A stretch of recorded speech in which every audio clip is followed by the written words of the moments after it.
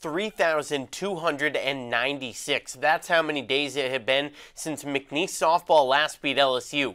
5,109. That's how many days it had been since they last beat LSU at home. And tonight, the Cowgirls had the chance to reset both of those numbers to 0. A Cowgirl Diamond record attendance of 1,448 was on attendance tonight, hoping to get a glimpse of McNeese's first win over LSU in 9 years. But unfortunately, early on, it didn't look good. LSU hung 3 runs on the board in the top of the first before McNeese even picked up their bats. But then in the third inning, still down 3-0 with a runner on first. It was Emily Phillips. She gets a hold of one, sending it over the wall and left, cutting into that Tiger lead. Then later on in the inning, an LSU error in right field would bring in Alea Seneca. That ties up the ball game at 3, and that's where it would stay until Chloe Gomez, who reached third after a successful challenge, found her to be safe, scored on an LSU pass ball as the Cowgirls took the 4-3 lead heading into the 7th. LSU fails to score again as McNeese,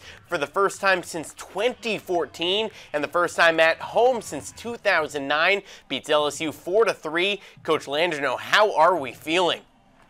I'm happy our team played well, and that's what we have. Like, we've always made, look, they've always played really well, and I felt like we've always made a couple mistakes that took us out of the game. And today, after the first inning, just settling in, and look, I don't want, like, every game matters to us and every team matters, and we respect the heck out of LSU. But for our kids to win the way they did, and look, let's be honest, like, to be able to do it in front of your home crowd, and people show up and they get to see a good softball game, and we come on that end of it. Hopefully, it builds some momentum going here in the future for the rest of the season, and hopefully our fan base continues to be supportive like